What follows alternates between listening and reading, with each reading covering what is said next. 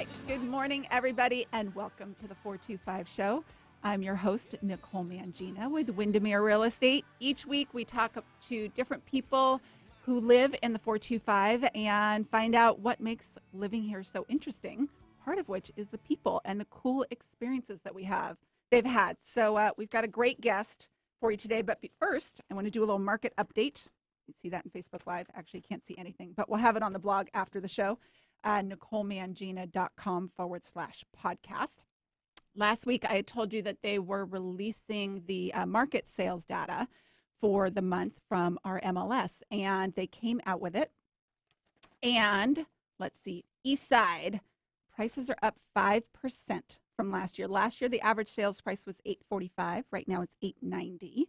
And we have 2.5 months supply of inventory. And we've been used to, which is actually heading towards a balanced market. Balanced market is 4 to 6 months supply of inventory, which means if you took all of the homes that were on the market, you took the number of sales per month, and you average it out, how long would it take for all of that inventory to sell? That's what an absorption rate is and what gives us the month supply of inventory. So we've been at a month, which is exceptionally low. And drove all the prices up. Now we're at 2.5. We're headed towards that 4 to 6 range, which means buyers have more choices. They've got more time to make a decision. But it also means that for sellers, there's still stuff out there selling. So that was the East Side, Seattle. They also do. That is up 2%. Last year, the average sales price was $735. Now it's $750. So there you go. Again, you can always go to NicoleMangina.com/podcast after the show, and we'll have those charts there for you to be able to take a look at everything. But I want to chat with our guest today, Brian. Welcome, Brian. How are you? Doing well. Thanks for having me. Yeah, absolutely. We've known each other a long time. Mm-hmm. I helped you guys with your first house and the second house. And the second house. Which we're still in. Yeah, exactly. You've got 2 beautiful kids. Thanks. So do you. Thank you. I know. I love Facebook. We don't see each other face to face very often, but I always get to see what you're up to and saw the cute homecoming pictures with your oldest a couple of weeks ago. That was adorable. So we'll talk a little bit about what you love about the 425 at the very end, but you're kind of a big deal. No, I'm not. You are a big deal. You're very modest about it, but we just had Veterans Day. You are a vet. You did a couple tours in the Persian Gulf, correct? Mm-hmm. And Navy search and rescue. Correct. You posted some videos over the weekend of some of the stuff you did. That was amazing. Oh, thanks. That was impressive. And then you decided maybe that wasn't enough in life, and you went out and climbed Mount Everest. That's how it ended up. There you go. That wasn't necessarily the plan. No, well, yeah, which I would imagine, right? But it became something that you did, and you wrote a book about it called Blind Descent. Again, we will have the information for this on the website after the show because it's a fantastic book. I totally recommend people reading it because it's about your experience. Climbing the mountain and summiting would have been interesting and a huge feat all on its own, but you had some really unique things happen to you when you were up there. Mm-hmm. So very cool. Why don't you tell us a little bit? How'd you get into this whole mountain climbing thing? Well, I mean, no one ever said I was smart. I think you're pretty smart. Well, I think we're all wired differently. Right. And that's just how I'm wired. I grew up in Southern Oregon, like living in the mountains and just very adventurous. Yeah. Back in the 80s, we didn't have all the distractions of Facebook Live and right. Hi. everything else that's going on with the devices. Yeah. So, if good or bad weather, my parents were yourself. like, yeah, exactly. They're like, get outside. Mm-hmm. So, just understanding, growing up in that environment, it really shapes, certain individuals differently. And sure. For me, it was all about adventure. And that's why I went in the military. I had opportunities to go to college right away, but I wanted to go see the world, do something cool. Yeah. So I was jumping out of helicopters and, doing that fun stuff in my early 20s. Right. Yeah. And like into the ocean, I think jumping out onto land, like parachuting, I think is crazy enough. And then you went into the ocean. Right. Nice yeah, work. I was a rescue swimmer, combat search and rescue. So 2 tours in the Gulf. Got out, got married to Joanna, and we moved up here back in 2001. And I think I was missing something in my life, that sense of adventure. We were in grad school and, just working and, being responsible and stuff. So it's overrated. yeah, I needed to kind of sidestep that for a while and, add some adventure in my life. Mm-hmm. And just started climbing here. There's, no shortage of adventures just in our backyard, which is Right. amazing. But stepped it up a little bit, decided to climb the highest peaks on the 7 continents, Everest being one of them. Sure. And there you have it. Wow. Okay. That's cool. And did you have people here that kind of got you into that, or it just was something you just started doing it and deciding? Yeah, I think this is my thing. Yeah, I had some friends that I was climbing with, but that's a tough goal to really lock it down to like one or two friends, Right. because we all have busy lives, and Yeah. so I really had to own it personally. Mm-hmm. Otherwise, I would have been putting my success on someone else. Right. So, and that can be tough in life. Yeah. That's like a tweetable. I'm not even on Twitter, but feels like something that's a big thing, because you're right. It's really about owning your stuff. So let's talk about this whole. So what are the 7 peaks, by the way? I know there's Kilimanjaro. Yep, that's in Africa. So Elbrus, which is in Russia, Okay. highest peak in Europe. Okay. Everest, Okay. highest peak in Asia and the world. Aconcagua, which is in South America. Okay. Denali, which is North America, up in Alaska. And I have not summited Denali. Okay. So I've been on it 3 times, snowboarded it once, but made good decisions to turn around when it was kind of life or death. And, Yeah. So it might be one of those things that eludes me my whole life. And that's a lesson in itself, just being okay with that. Right, I bet. Because you can just keep just going after something, and does it really matter? Yeah. So that'll be another podcast. Yes. But I am okay. Yeah.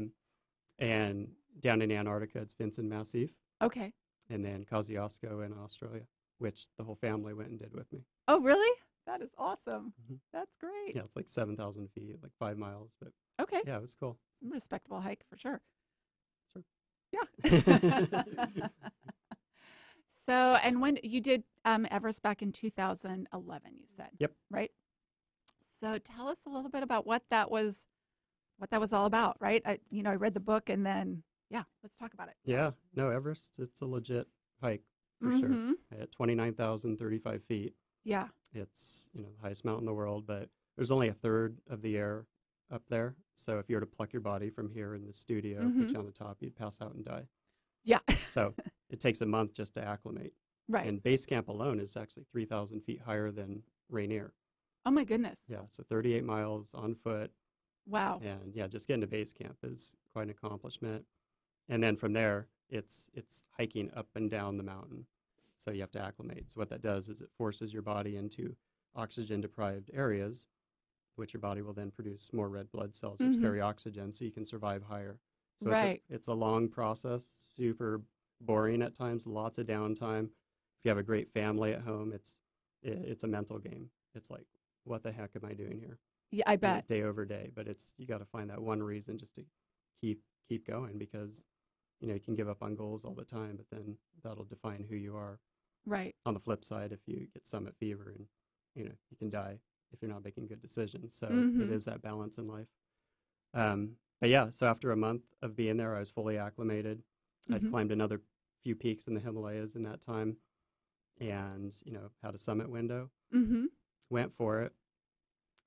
Takes about 5 days from base camp to actually get in a position up higher on the mountain to then go for the summit. Okay. And there's only a few summit windows per year, just because it's so high up there. It's in the jet stream. The weather's just really, really horrible. So usually there's a lot of people that are in position to actually go for the summit. I was in a unique position where I was wedged right between people that were trying to summit the day prior, which hit 70-mile-an-hour winds, so they were pushed back. Oh, wow. And then the day I went up, it was like 50-mile-an-hour winds later in the day. So people were waiting for the next day. So I actually, just myself and Pasang Sherpa, the two of us, were the only two attempting the summit from either side. Which is wow. very unique. Like, it just never happens. That just 2 of you go up at a time, because it's the whole safety in numbers thing, I would imagine. Well, to an extent, and it's about that weather window. So people are trying to really wedge it in on those weather windows. I just happen to get my own weather window. Got it, because that was kind of your assigned day, and it just everything lined up. Or? Yeah, okay. Pretty much. Yeah, so we're heading up, and you go through the night, you climb through the night, because when the sun comes up, things become unstable, because heat doesn't work well for metal conductors. The anchors that are holding ropes to to the mountain that are fixed lines that I'm attached to as a climber. So all through the night, about midnight or so, Pasang was getting sick, and we had a conversation at 28,000 feet. He decided he was going to head back down, and I was going to continue up. So it's kind of one of those moments where you only have the information, within 3 feet of you, within arm's reach. So you make these decisions that you can live and die by. Yeah, I was wondering about that because once you're up there, it's not like you don't really know where the weather's going once you're up there, right? You have to hope for kind of the best based on the decision you made. Yeah. A couple hours prior. And even prior, we didn't go for the summit until we knew what the predicted weather was. So Got we it. radioed down. They triangulated it to like Sweden and Seattle, and came back like. Oh wow. Okay. Yeah. So there's a system in place, but when you're on the mountain, it's how am I doing? How's Pasang doing? Are we safe? He was actually going to wait where we were. I was going to go up, come back down, and we were going to go down together. That didn't work out so well. Yeah. It's the death zone. There's at 26,000 feet and above, like if you cut your finger, it won't heal. There's just there's not enough air to survive up there for long. So he wasn't feeling good. He made a decision. He went back to. Got it. Did he just have like the flu or something? Or altitude sickness, or who knows? Altitude sickness. Got it. Yeah. So even Sherpas get it. Yeah. They're very human. Amazing people, but very human. Yeah. So I continued up. We didn't think much about it. I've soloed lots of mountains. Got to the summit when the sun was rising. It was just one of those moments. Not only to just summit Everest, like that in itself is just it's something I'll process the rest of my life. I bet. And in that moment, it's like trying to I know I'm here. I only have so much time. I'm like trying to process it. I'm like I'm here, and you can't. It's too overwhelming. I bet. And then to be up there completely solo is a whole nother thing. So got a snack, got some water, took some selfies, and I love it. and made a radio call down. Let everyone know I was up there. I was alone. I was heading down. And how long can you spend up there? Like, what's your window? An hour or less. Okay. Yeah. Got it. So you can spend months getting up there, and then it's very small. Like your literal 15 minutes of fame. And so take lots of pictures because you'll be staring at them the rest of your life and reposting on Instagram. So I started heading down, and that's when everything went completely white.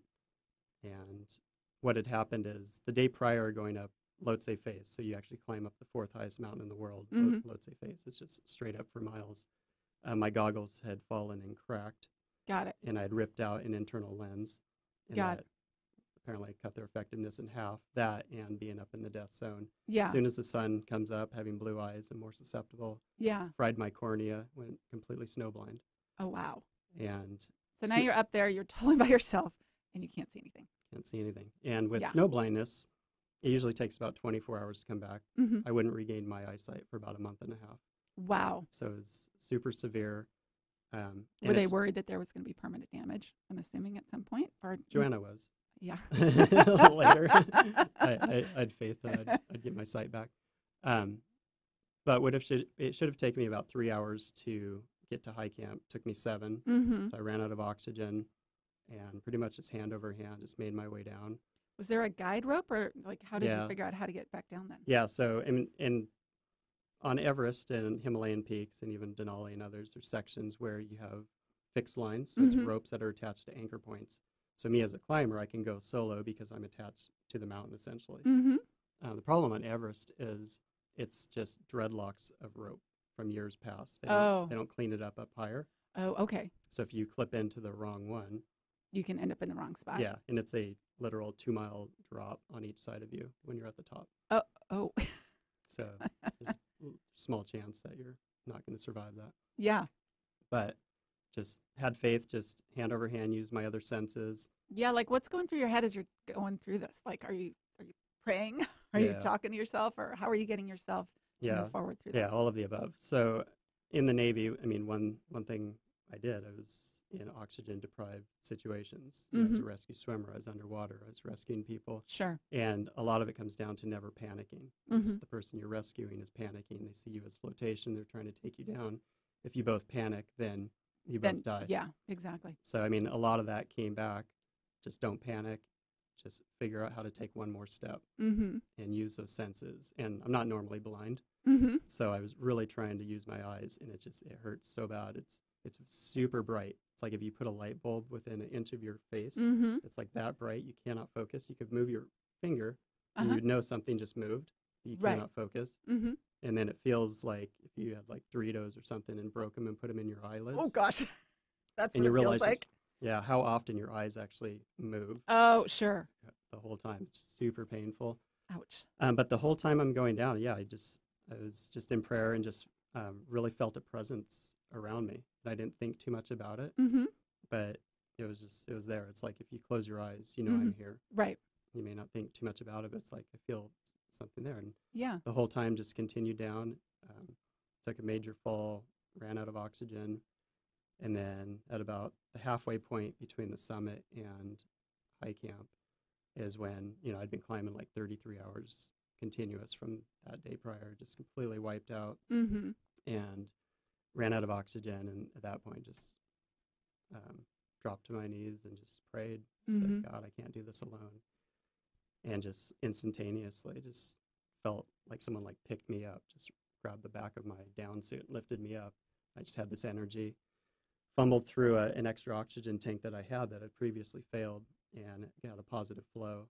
And I remember just putting the regulator on it and just feeling the air and just taking like 5 deep breaths, and just the pain of the life re-entering my body. Mm-hmm. It was just like burning through my veins, but Wow. didn't overthink it.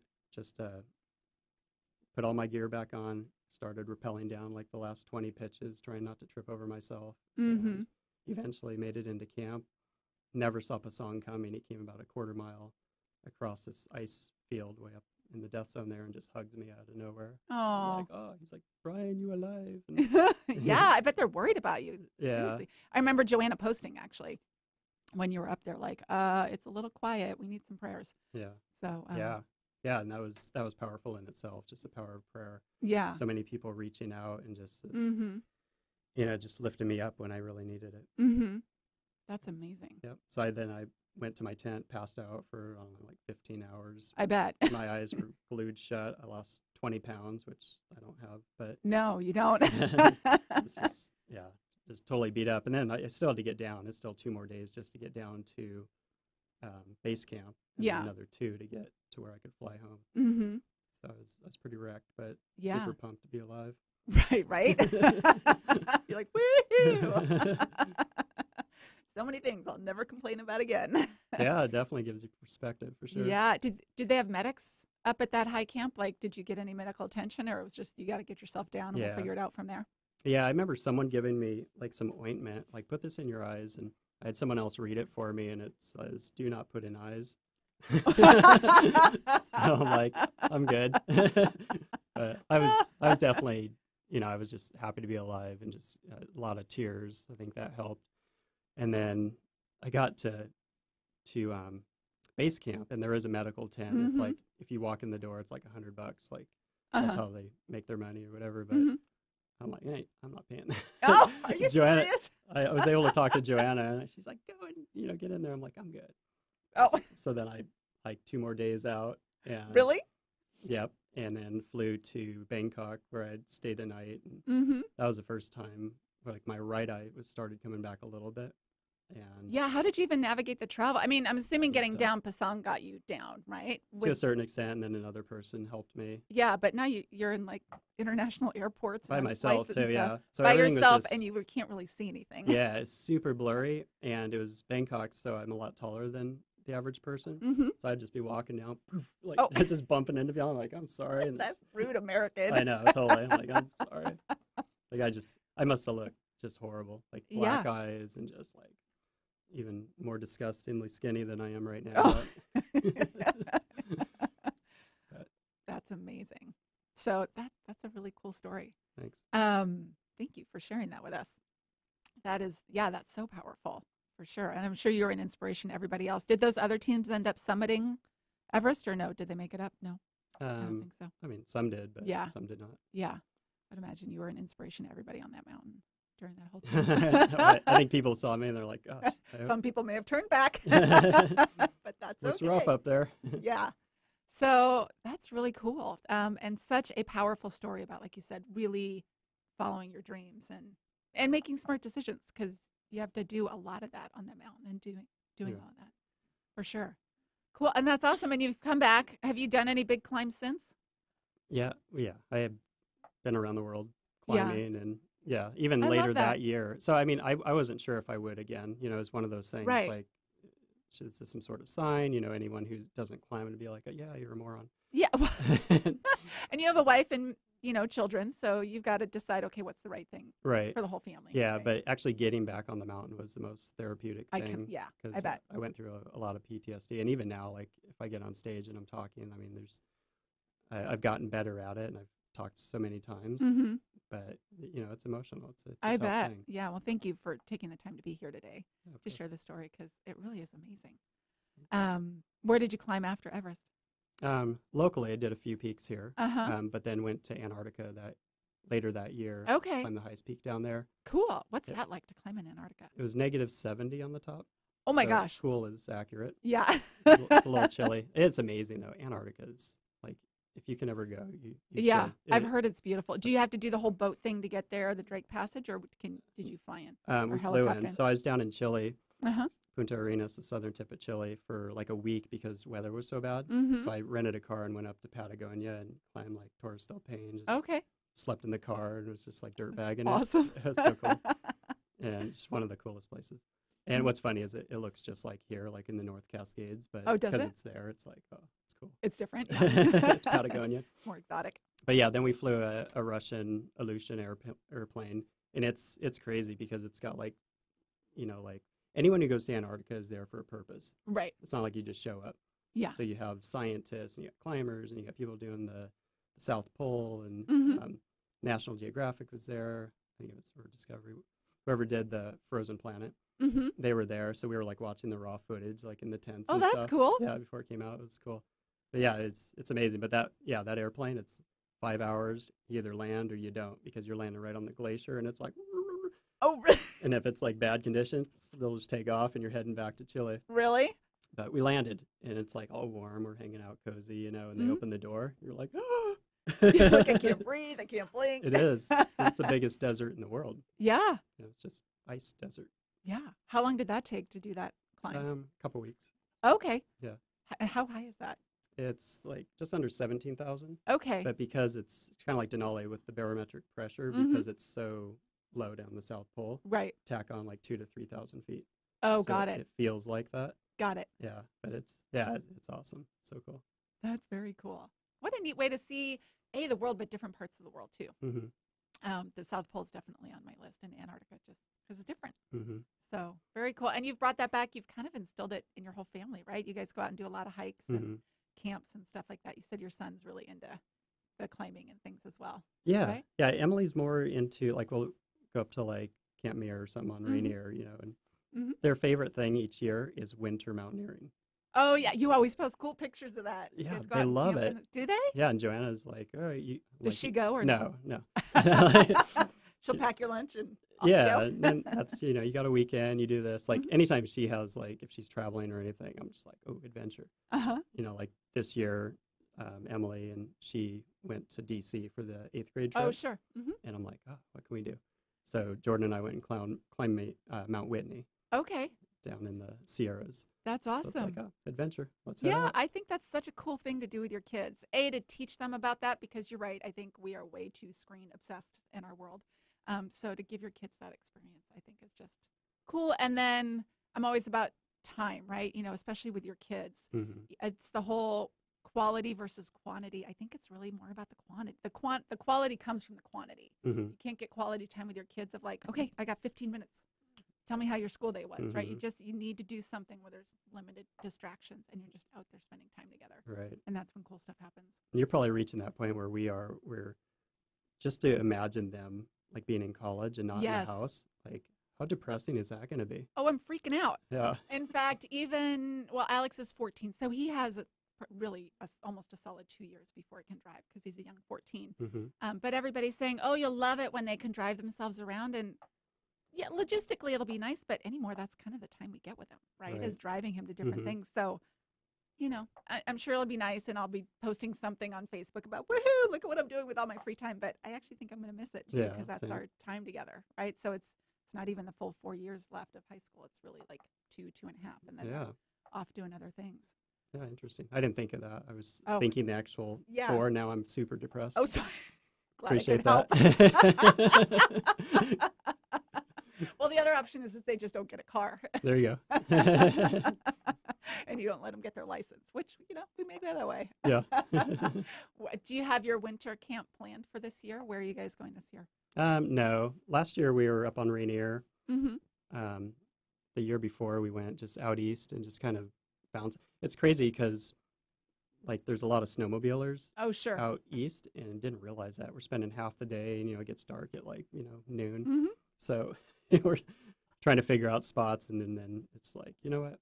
Let's just hike this way forever, and we'll figure it out. Yeah. And that's part of the adventure too. Yeah. Just out there cruising and get like 2 tents, a cooking tent or our sleeping tent. And Right. it's like 0 degrees, and, you know, they're loving it. They come home, and I bet. know, I bet they have Joanna's some just cool like, stories. yeah, it's like, was it freezing? Yeah, but we loved it. That's She's cool. like, well, I stayed here with the fire, and Yeah. good for you guys. That's awesome. Thank you so much for being here today, Brian, and for sharing your story. Yeah. It's pretty powerful. I'm going to make the kids listen to this with all of your goal setting stuff. Okay. I think you're going to mention my kids, whether you know it or not. Again, the book is Blind Descent. Brian Dickinson is here with us today, and we'll have all of this on the website after the show, because it's a fantastic read. It's such a powerful story. Brian's a great storyteller.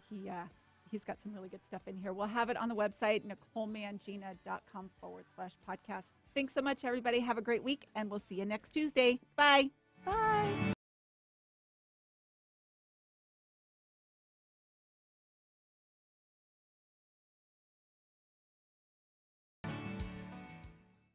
The views expressed on this program are those of the host, guests, and callers, and